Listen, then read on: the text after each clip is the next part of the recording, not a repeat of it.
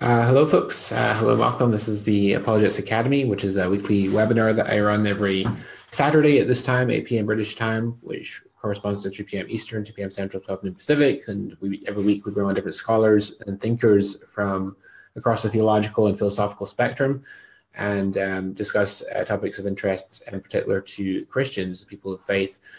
This week, we are very honored to have with us very prominent LGBT activist, Peter Tatchell, who is with us to discuss same-sex marriage and LGBT issues. So thanks for coming on to talk to us, Peter.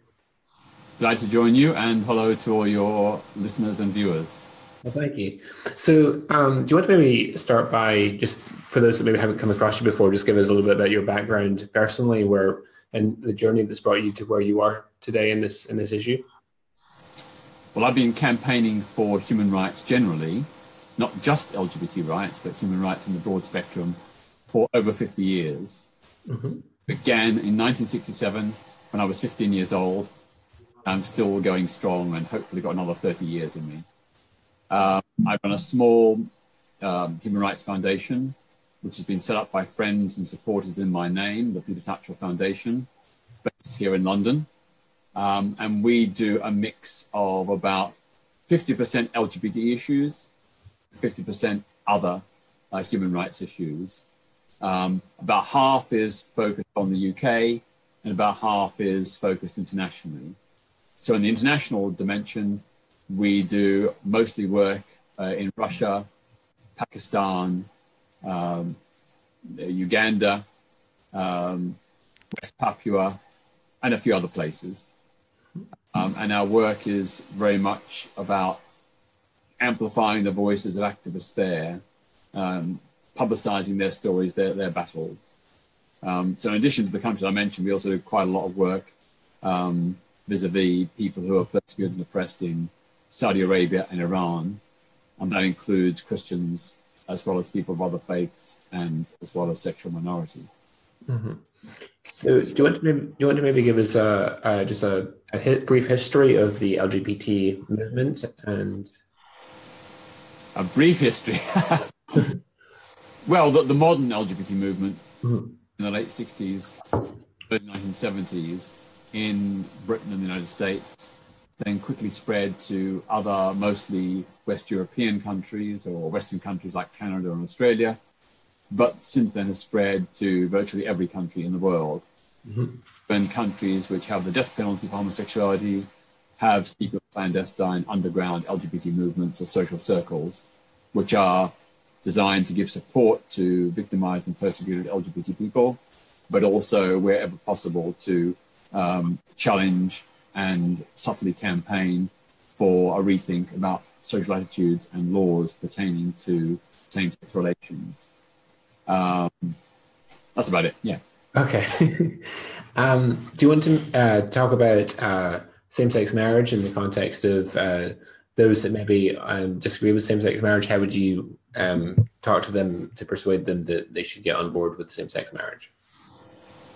Well, first, I think it's worthwhile saying that the overwhelming issue for the vast majority of the world's LGBT people, who probably number close to 600 million, the vast majority are concerned not about same-sex marriage, but about decriminalizing same-sex relations. So in 73 countries, there is still a total prohibition on same-sex relations, with penalties ranging from a few years imprisonment right up to life imprisonment, and even the threat of execution in 8 Muslim majority states. So that's a very real day-to-day threat of persecution that LGBT people face in those 73 countries. Allied to that is the importance of protection against discrimination.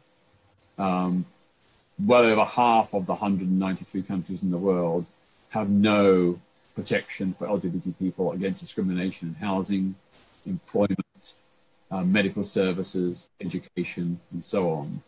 So they're at constant risk of being discriminated against by service providers, both public and private. And then, of course, the other big issue is action on hate crime.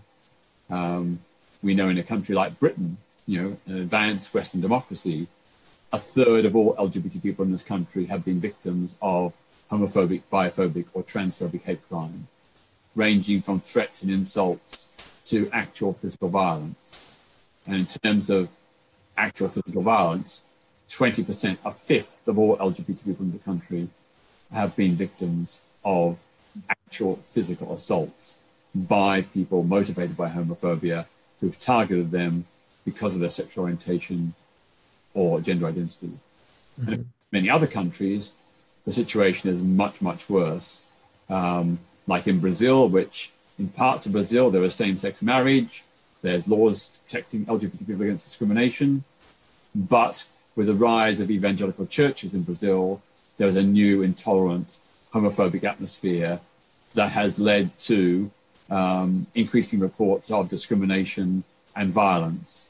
So in the northern region of Bahia alone in Brazil, I think over 200 LGBT people were murdered last year. In Honduras, Central American country, from about 2008, I think, over 230 LGBT people murdered. These are just the cases we know about. So the global picture is pretty severe. And that's why I say that for most LGBT people around the world, same-sex marriage is not a priority. These other issues, these life and death issues, these freedom and jail issues are the priority.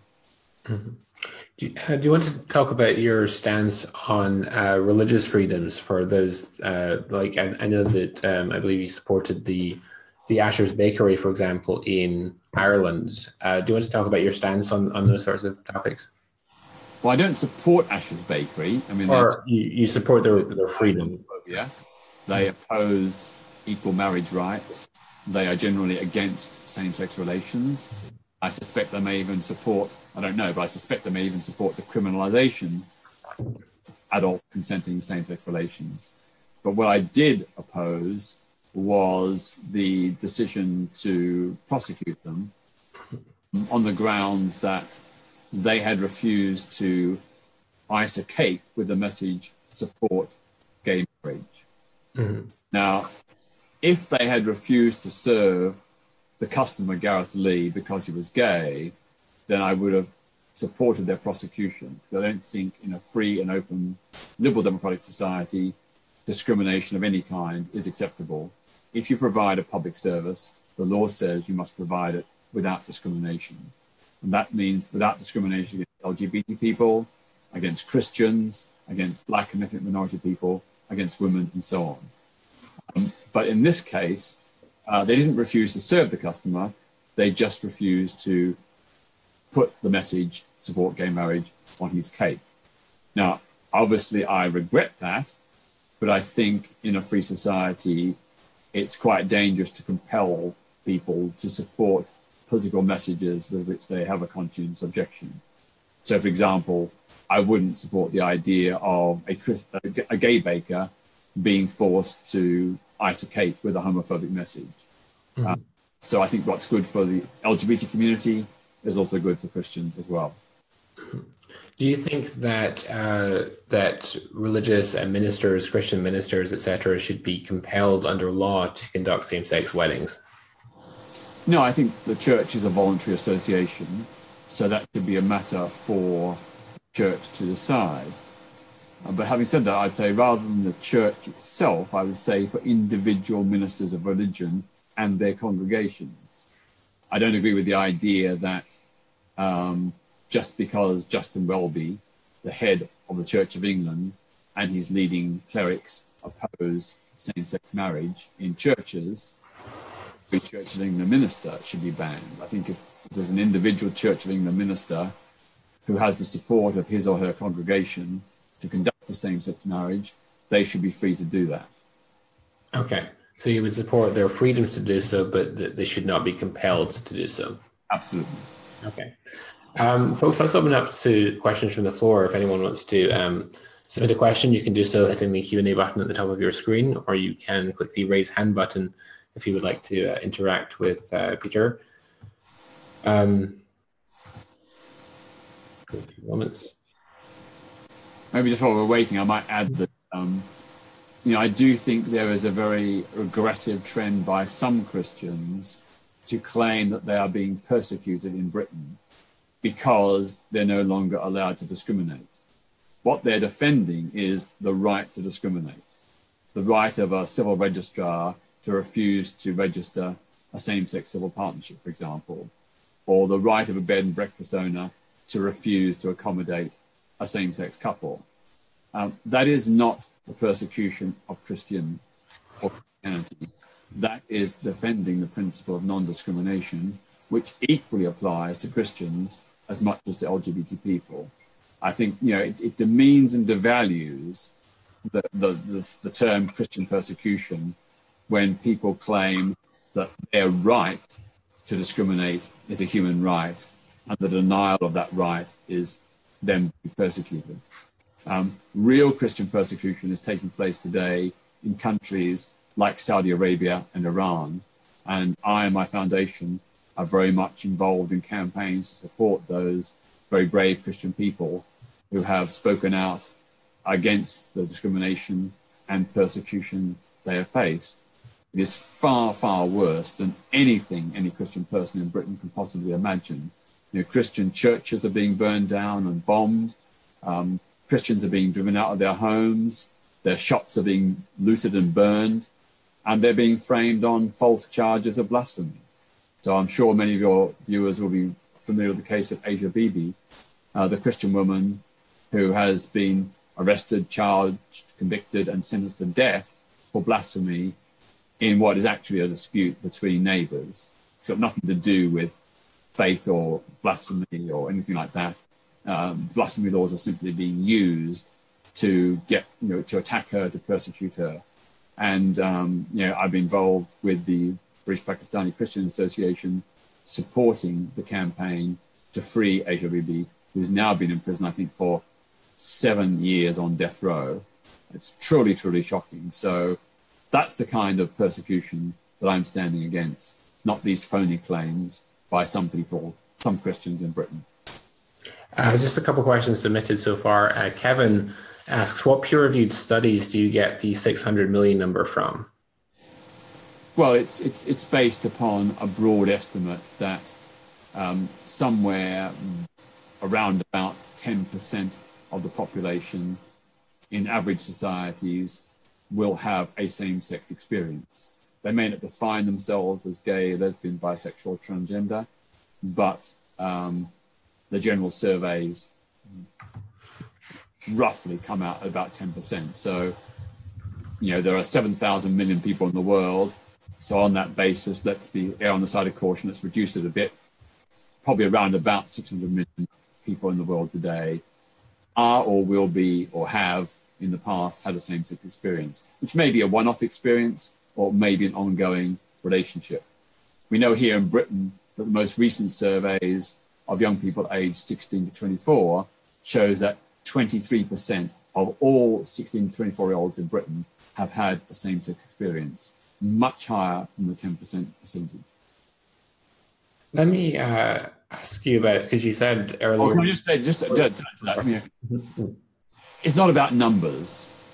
Even if there was only one LGBT person in the entire world, that person would be entitled to dignity, respect, and rights. Jewish people are a tiny minority, but no one, apart from hardcore anti-Semites and neo-Nazis, said that Jewish people should be denied equal rights. It isn't about numbers, so whether you think it's only 200 million or 600 million or somewhere in between, it's irrelevant. The point is, homophobia, biphobia, and transphobia are not Christian values. How would you define homophobia, transphobia, etc.?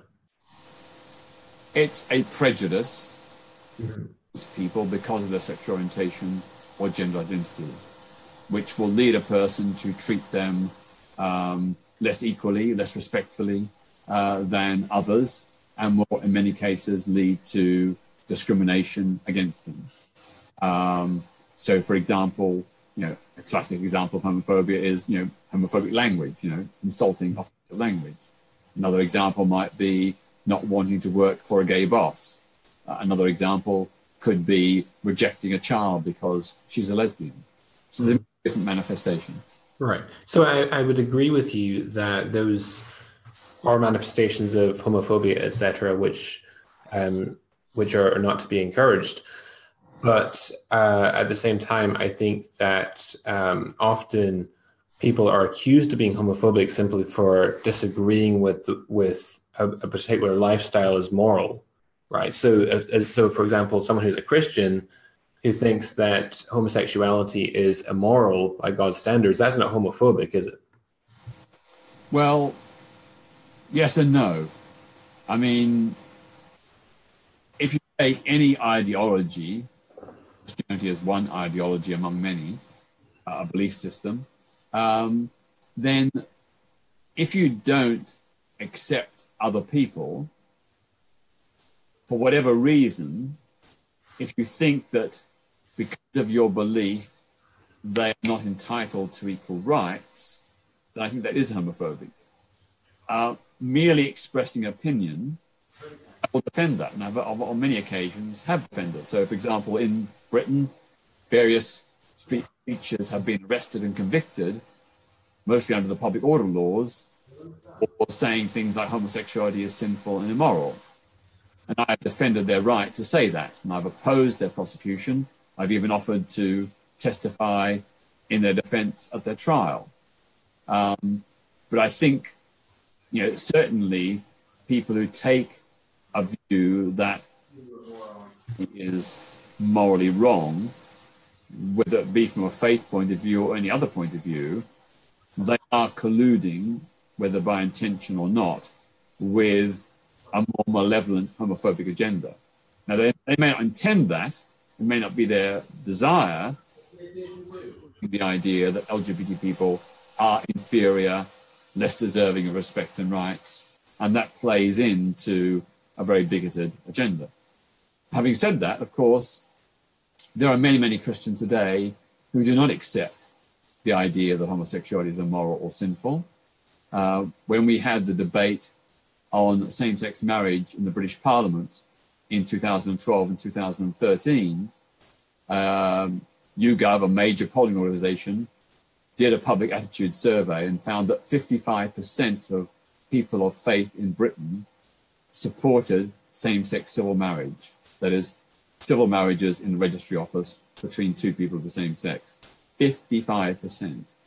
And that included the Muslim community and Hindu communities and other faith organizations which tend, on average, to not be so supportive of LGBT. So I would expect that the actual number of Christians who supported same-sex marriage in the UK is actually much higher than 55%. And we saw the same recently in Australia, where they had the public vote on marriage equality. And again, the vast, very considerable majority of Christians supported same-sex marriage. So I don't think it's a done deal that Christians oppose homosexuality or same-sex marriage.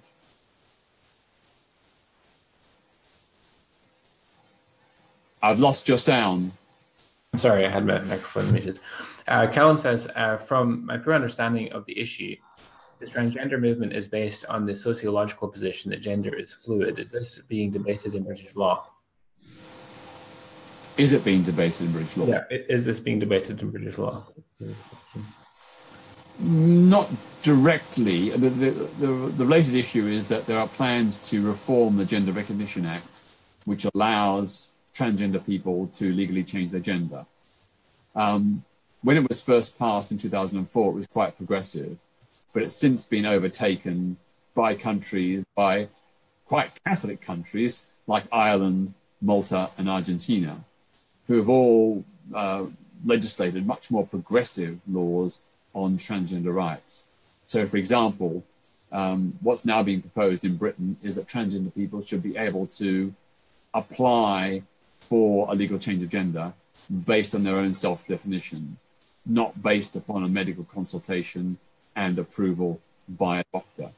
So to try and take the state out of the equation and let transgender people define themselves. And I support that. I think that's the right way to go.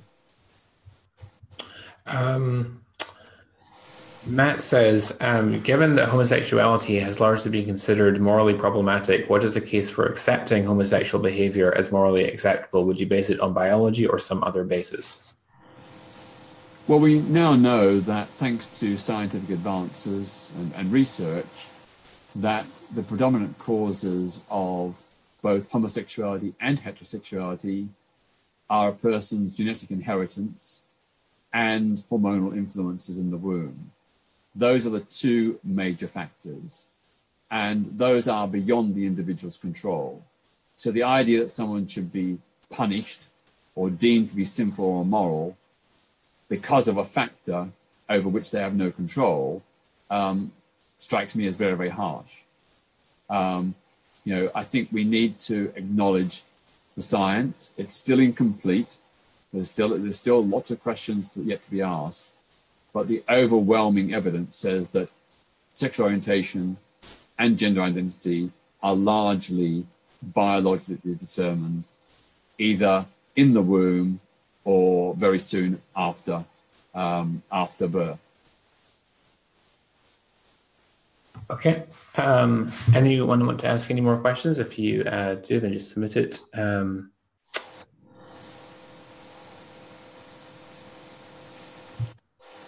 Just give people Maybe while we're waiting. Yeah. And I think that the biblical stories and narratives about same-sex relations are very, very unclear and are seriously disputed by all serious theological scholars. So modern translations of the Bible use the word homosexual, but that word was only invented in the 1860s. The Greek word, which I think I got pronunciation wrong, but it looks like arsenokoites. The original Greek word from the original Greek transcripts of the Bible, the meaning is very, very unclear. Some people say it does apply to same-sex acts. Some people say it applies to effeminate men who take the passive role in anal intercourse.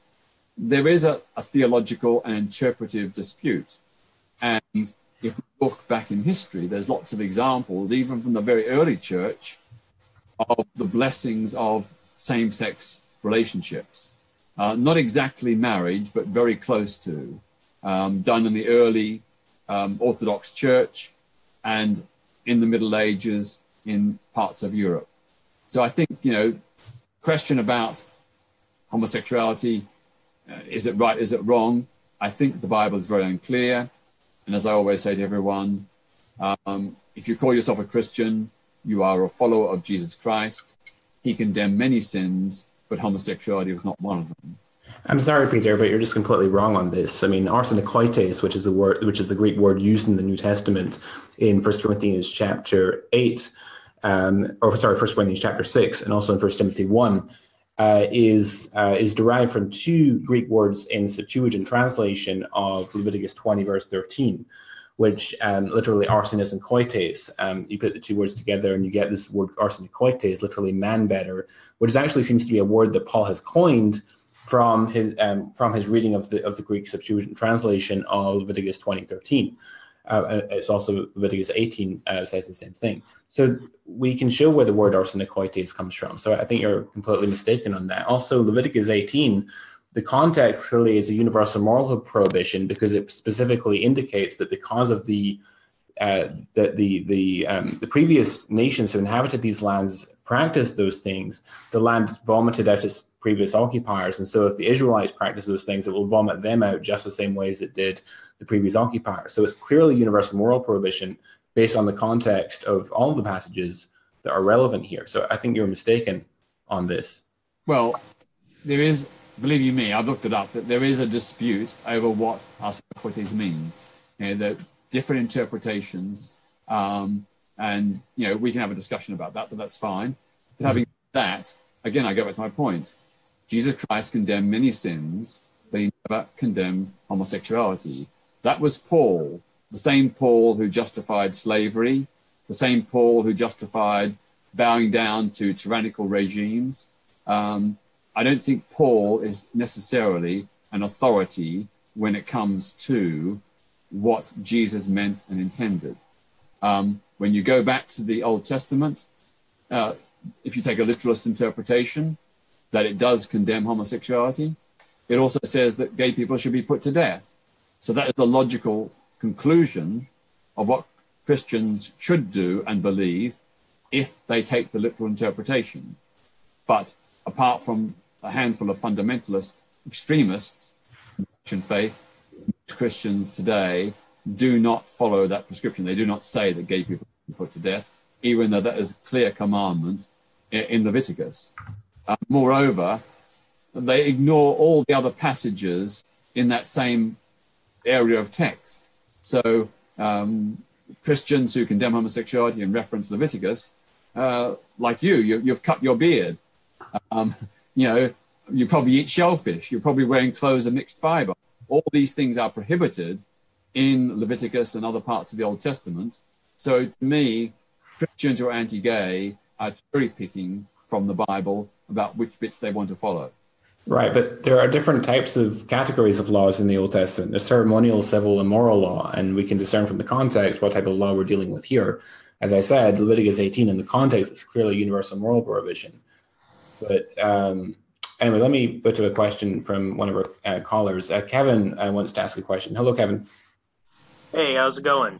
Good, how are you? Doing Hi, okay. Kevin. Hi, Kevin. Hi.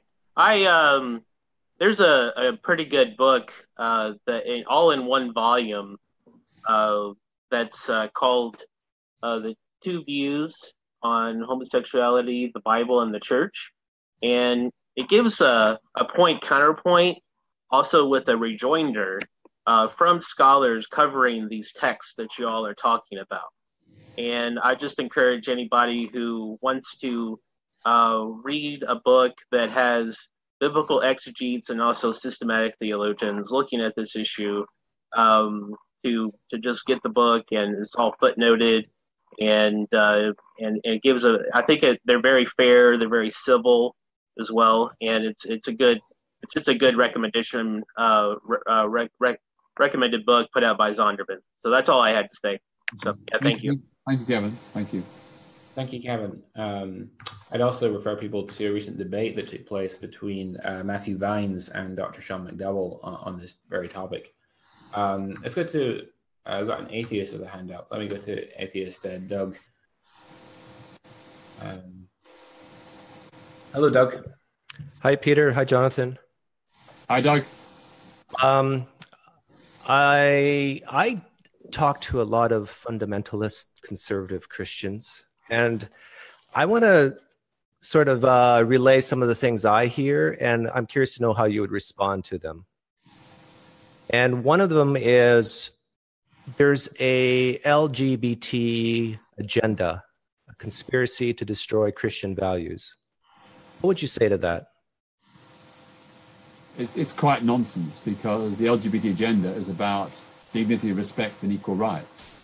We don't want to take away anybody else's rights. We just want to have equal rights for ourselves. We don't want to be discriminated in law.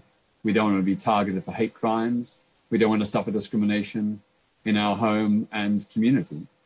So it's very simple. So it's not like you're getting together in basements and conspiring to do harm. I haven't got a basement. Okay. Another question I get is that if we allow this type of behavior in a society, again, I'm talking from what I've heard from conservative Christians, that Yahweh or Jesus will lift his hand of protection against the nation of the United States, for example, and that causes harm to Christians. Because things like, I'm not joking here, things like hurricanes and tornadoes may be caused from this hand being lifted of protection. How do you respond to something like that? Well, where is the evidence? That's a supposition. There's no evidence to back it up. And I think Americans ought to be more concerned about the president in the White House and others in state legislatures who are doing harm to communities. Pursuing policies that are to the detriment of the American people. if you want to protect against hurricanes or tsunamis or whatever, you need to have proper emergency services and backup to help people affected by those. We can't simply, I think, rather naively suggest this is God's hand. I mean, all throughout history, Christians have been claiming that this, that, and the other has been caused by God. I mean, there's not a shred of evidence. I like that answer. Last thing. I actually agree with Jonathan exactly what he just said previously about the Bible is very clear. And I do understand what you said about, well, a lot of Christians don't agree and so forth, but I think those other Christians are wrong. I think those liberal Christians are dead wrong. Now, what do you think is a better way of going about this, to kind of promote more of a liberal Christianity, or just come out and say, you know what, the Bible's wrong? I think the LGBT community wants to have allies. It wants to convert opponents into friends. We don't want to go out and fight unnecessary battles and alienate people. We want to bring them on side. So, for example, as a result of the discussion and negotiation, one of Britain's most prominent evangelical pastors, Steve Chalke, some years ago came out in favor of LGBT rights and in favor of same-sex marriage. He was punished by the rest of the evangelical community by virtual excommunication. I mean, he is a persona non grata, a very unjust, cruel, harsh response to his heartfelt, sincere belief that homophobia within the church was a problem, that LGBT people are entitled to equal rights, that is the Christian thing to do, to support equality, and that includes the right of people who love each other of the same gender to marry the person they love. I think having Steve Chalke on side is a great thing. I thank all those many Christians in Ireland and Australia who voted in the referendums for same-sex marriage, for the right of people who love each other to marry the person they love. And what is interesting is I find that increasingly a lot of Christians are saying, well, personally, I don't agree with homosexuality, but nor do I agree with discrimination. So although I personally think homosexuality is wrong and sinful, according to the Bible, although I wouldn't practice homosexuality myself or encourage anybody to do so, if a person is gay, in Christ's eyes, they are one of his children, they are part of the Christian family, they are entitled to equal rights. And that is a view that I'm finding among more and more Christians. They think that homosexuality may be a sin, but the homophobia is an even worse sin because it's targeting people with prejudice that has a knock-on effect, a detrimental knock-on effect in their lives. I love your answers. I really appreciate you answering my questions. And Jonathan, we'll see you next week, hopefully. All right. Take care. Thanks, Doug. Bye. Okay. Matt says, what are your thoughts on determining the sex of an intersex baby? Well, it's wrong to rush into surgery without, the pressure is to have surgical intervention on an intersex baby to correct the anomalies, to make them either clearly a boy or a girl, male or female genitalia. And I think that's probably not the right decision. I think it's really hard to know at what age that decision should be taken. But there are some intersex people who very much regret what they see as destructive surgery. They preferred to have remained the way they were born. Others believe that it was wrong to make those surgical interventions at a very early age. It should have been left to them to decide that when they were, say, in their early teens. Whatever, I think we have to listen to intersex people and recognize it is a genuine medical physiological condition should carry with it no detriment or disadvantage. Callum asks, what is your opinion on children as young as 11 being able to identify their gender and have unalterable changes to their body, and what is the current leaning in UK politics? Well, I certainly think everybody be entitled to identify however they wish. So if someone was born and designated at birth as a boy, but feels that they are really a woman, and let's not forget that gender has both a biological and a psychological, emotional, mental dimension. So people can have male genitalia and feel totally female, and vice versa.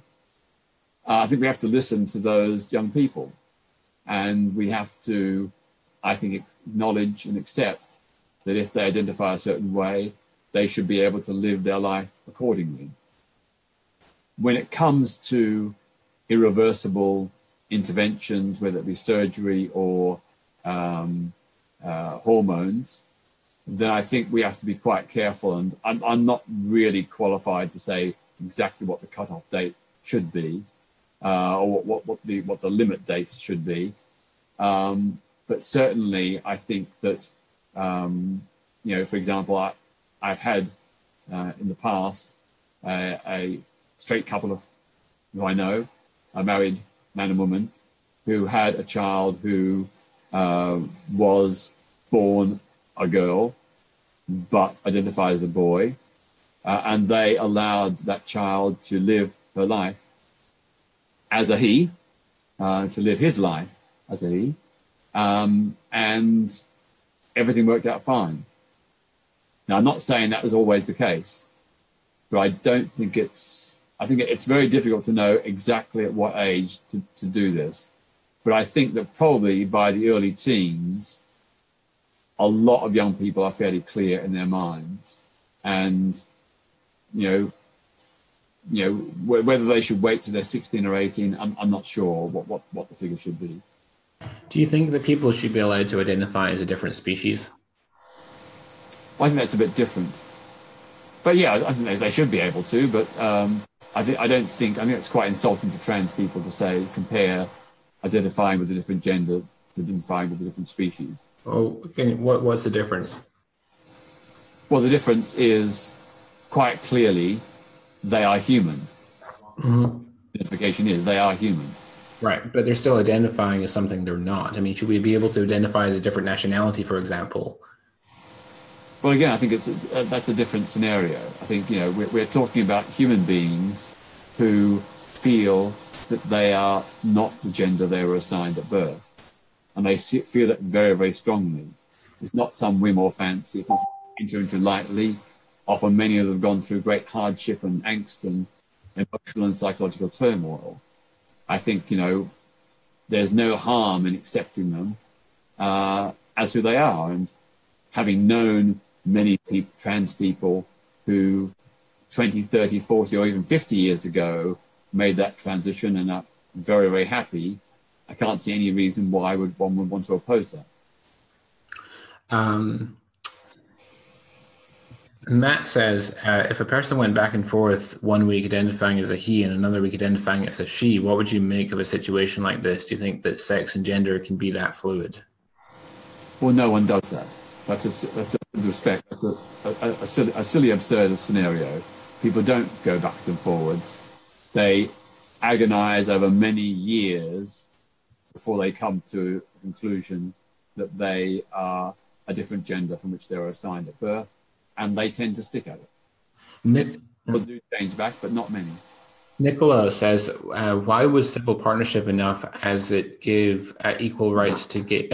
why was civil partnership not enough as it gives equal rights to gay couples? Why did marriage have to be redefined? Well, for the same reason that segregation against black people in the deep south of America was wrong. Separate is not equal. So in the 1970s, I had an African-American partner, and I'm going to a beach near Savannah in Georgia, And he said 10 years earlier, no black person could swim at this beach. It was reserved for whites only. But there was another beach further up the coast, which was for black people only. And I was gobsmacked that could exist in the 1960s, until the late 60s, in fact. But quite clearly, the idea that black people had to go somewhere different to swim was deeply offensive. Now, of course, the defenders of segregation said, what are black people complaining about? The water in the black beach is the same as the water in the white beach. The sun is shining just as brightly, the temperature is just as warm, the sand is just as nice. Why can't you just accept it? But of course, black people didn't accept it because separate is not equal. And the same applies with regard to civil partnerships. Having a separate legislation for same-sex couples is not acceptable because it is a form of de facto discrimination, denying same-sex couples the right to marry. And by the way, the ban on same-sex marriage was only introduced in Britain. Prior to then, there was no ban on same-sex marriage, and that law was introduced in that year precisely to stop same-sex couples from marrying. Today, we still have an ongoing battle because now in Britain, same-sex couples do have the right to marry the person they love. Civil partnerships are only for same-sex couples. So an opposite-sex couple, man-female couple, cannot have a civil partnership. And I am part of the campaign to change that and overturn it, because I think if the law exists, it should be open to everyone without discrimination. And that includes discrimination against heterosexual couples in the provision of civil partnerships under UK law. We've had a very successful campaign. It's not yet been won, but we've got the decision of the appeal court last year, which said that discriminating against heterosexual couples is wrong. It cannot be sustained, and it's given the government a short period of time to rectify the law. And we're hoping that this year there's a private member's bill before the House of Parliament. We're hoping that later this year that will be carried, and finally opposite-sex couples will be able to have a civil partnership if they wish to. What's your take on polygamy? Should polygamous relationships be able to have marriage? Well, in principle, I don't see anything wrong with it. If people love each other. I'd rather get away from the idea of polygamy and polyandry. I just say, to have a multiple partner relationship. I don't agree with the misogyny of polygamy, where one man can have several wives, but not vice versa. So I don't agree with polygamy or polyandry, but I do agree with the idea that maybe I can't see any practical or ethical reason why people in a three-way relationship shouldn't have some kind of legal recognition.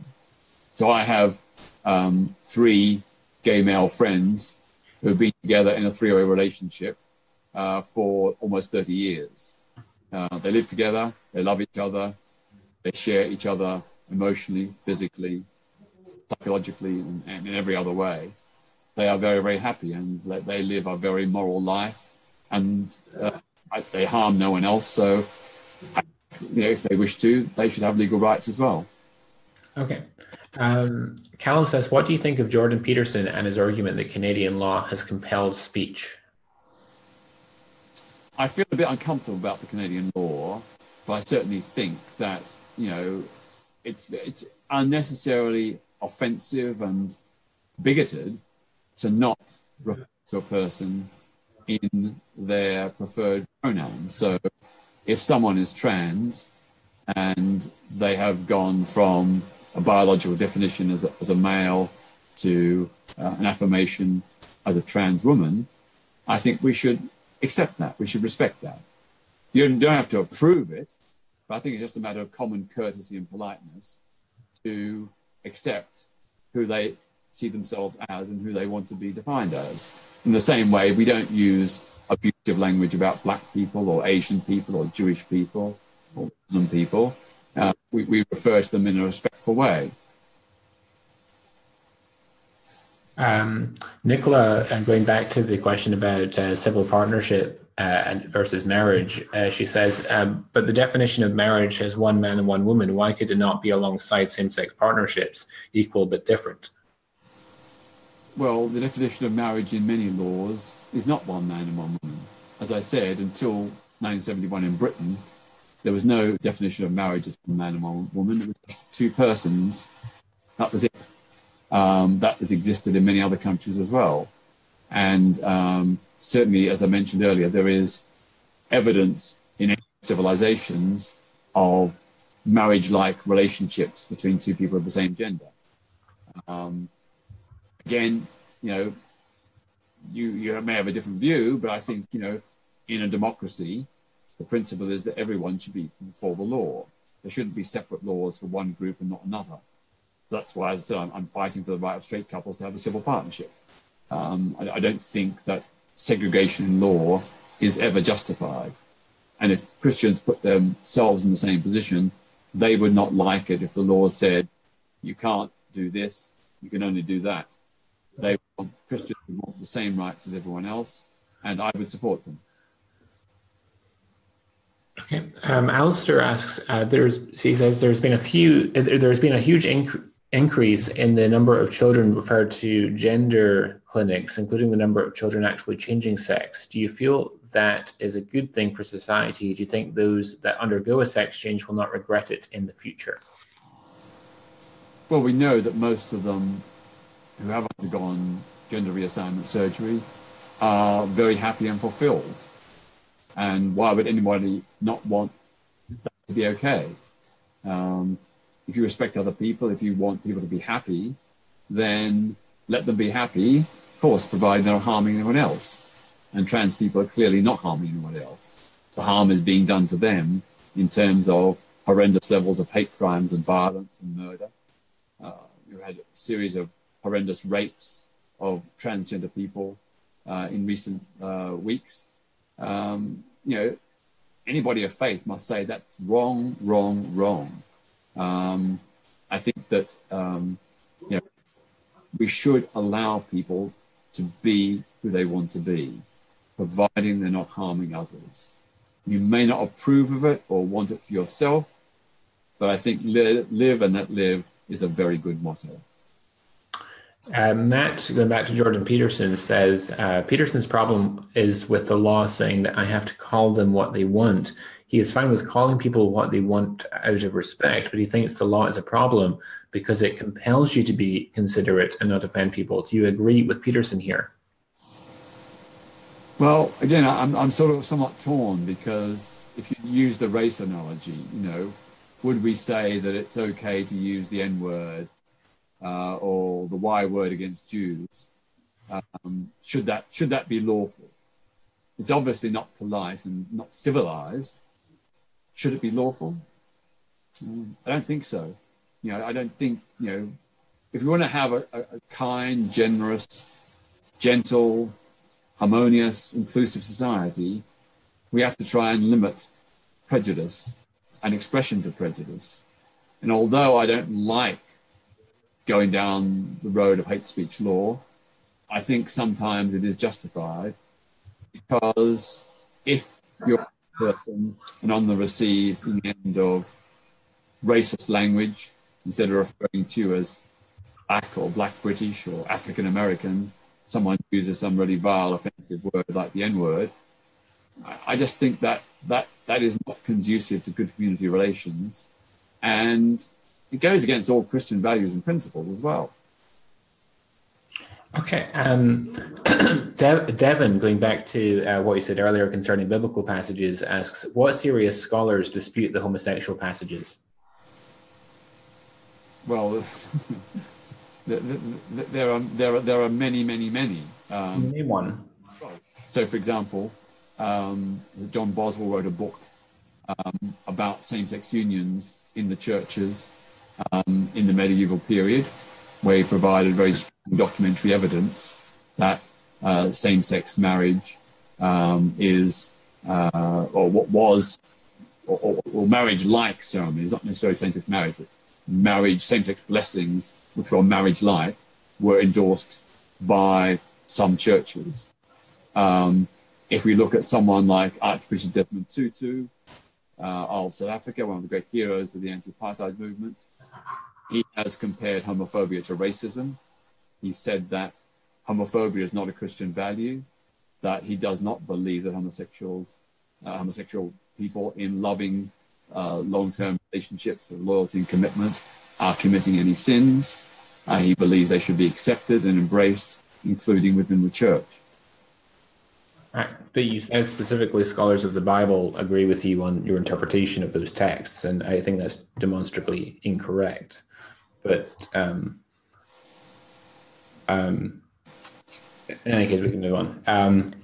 Pierre says, in what do we base morality? If we remove natural law and replace it with feelings, or remove scripture that man and woman were created to be one, so if we are justified in homosexuality by our attraction to a person of the same sex and feeling justified, then why cannot a man who is married sleep with other women if he feels like it, or with animals if he feels like it, or with children if he feels like it? No, I'm not saying it's the same, but how do we discriminate if it's only based on feeling?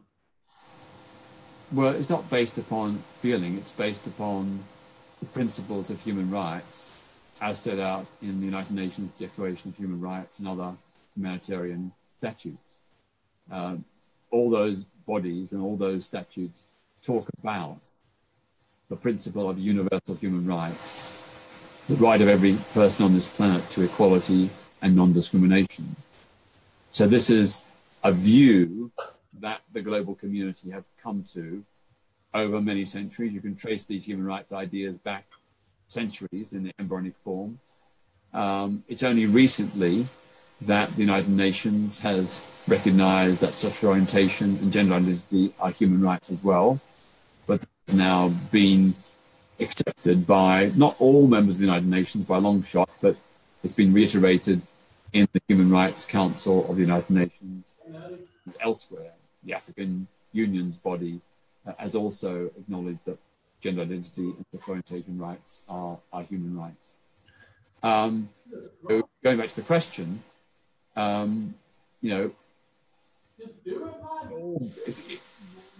what the question presupposes is that sexuality is a choice.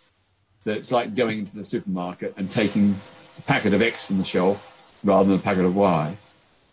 Sexuality is not like that. People are not born.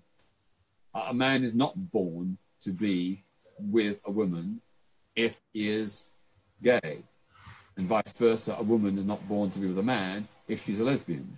As I explained, scientific evidence suggests that these are sexual orientation factors that are primarily the result of genetic inheritance and hormonal influences in the womb.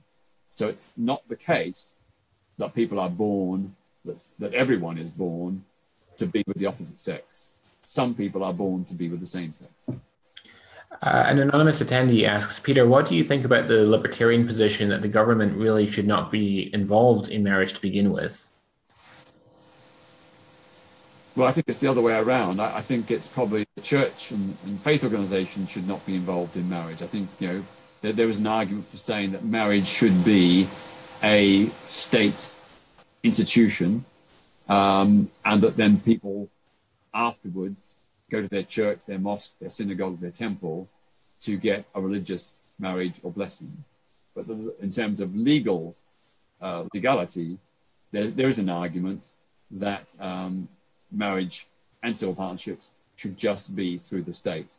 Now, I'm not really fussed either way. I think I'm quite happy for religious organizations to continue to conduct legal marriages. That's fine by me. But there is the other argument as well. Okay. Alistair asks, do you accept many politicians and people in public life are afraid to say anything remotely critical of anything the LGBT community advocates in case they get labeled a bigot? Well, as I said earlier, I defend people's right to express an opinion, providing it's in a courteous and civilized manner. So I don't have a problem with the fact that some Christians will take a view hostile to homosexuality. Obviously, I'm disappointed. I don't like it, but I think having a discussion and engagement, that's fine. That's part and parcel of a free, open, democratic society. I think where I do have a problem is when those people then conclude that, for example, the same-sex marriage should be banned. So they say, because of my faith, I oppose same-sex marriage. Same-sex couples should not have a right to marry. They shouldn't have a right to foster or adopt children. They should not be included in sex and relationship education in schools, etc., etc. That's where I have the problem. It's more the actions rather than the beliefs. Okay. Callum asks, what do you think of the debates that are springing up between lesbian and trans groups? Some lesbian groups are suspicious of the trans movement, or is this a fringe issue in your experience? I think it's probably a fringe issue, but it's not an important one. I think it's fair enough to have that discussion. But what I don't like is when some lesbians and some feminists take a hostile view towards trans people and say they don't exist, they haven't got a right to exist, that they should suffer discrimination or other disadvantage.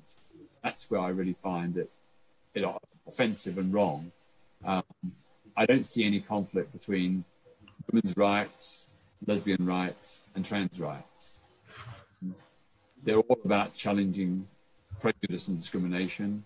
They're all about trying to secure for people an equal place at the table. And I think it's historically been the case that trans people have been treated in a truly appalling manner, sometimes even by some LGBT people. And it's time we put that right. It's time that we ended the fact that more than half of trans kids in our schools have suffered direct personal bullying. Well over half have actually attempted suicide. And the ratio of other self-harm and alcoholism, drug abuse, sexual violence, and hate crime is much, much higher for trans people than almost any other section of society. So we've got to put that right. That's the priority, and that's what people should be concerned about. Have a debate, okay, but it's not the priority. The priority is to ensure respect, dignity, and rights for trans people. Okay, let's take one more question and then we'll wrap up. This is from Matt. He asks, why are people who disagree with homosexuality thought of as homophobic? A phobia is an irrational fear. It seems to imply that anyone who disagrees with it is literally psychologically maladjusted. Do you really think this is the case? Well, I think the term homophobia is not the ideal one, because as you say, the technical definition is one who has an irrational fear of homosexuality. But of course, today, it's transposed into a broader meaning concerning prejudice, discrimination, and so on. Probably a better word would be heterosexism, the idea that heterosexuality is superior and that gay people are inferior, the idea that heterosexual people should have privileges and rights because that is the norm. Well, what is the norm? What is natural? All these arguments, I think, are really so far behind the curve. You know, we know that from major studies of over, I think, 450 animal species that have been studied in depth, homosexuality has been found in every single one of them, or same-sex relations have been found in every single one of them. That suggests that homosexuality is entirely natural. It's intrinsic to all animal species, both human and non-human. When it comes to the argument about normality, you know, what is normal, what's abnormal, you know, these are very subjective definitions. And yes, you could say that statistically, you know, heterosexuality is more common. Yeah, that's true. Heterosexuality is common. Same-sex relations are not. But so what? I mean, big deal. I mean, lots of things, you know, in life, you have people who have minority interests or traits or behaviors and so on. If they're not harming anybody, mostly we say live and let live. So I don't see the issue or the problem there. Okay, well, that's all for today. So thanks so much, Peter, for coming on and talking to us. Well, thanks to you, Jonathan, and to all the people who contacted with their questions. Ready? Thank you. And best wishes. And if any of you want to find out more, please go to my website, which is petertatchellfoundation.org. As I say, we campaign on a wide range of LGBT and other human rights issues in Britain and around the world. And you can click on the Join Us button and sign up for free. You'll probably find something on that, on our email bulletins that you'll be interested in and perhaps don't know about, but through us, we'll learn about. So thank you. All right. Well, have a great weekend. Thank you. Right. Bye for now.